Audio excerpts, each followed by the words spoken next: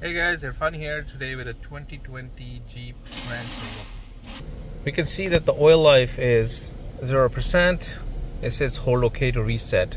But the twist in this is you have to have the engine in off position, key on, engine off.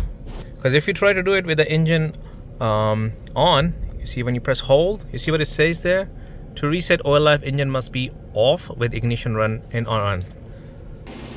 So in order to achieve that, you just have to, press it a few times without pressing the brake pedal. So now switch is on position.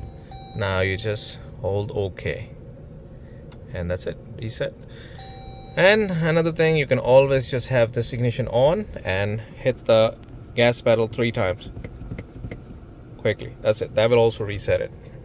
Thank you so much. Like and subscribe for more.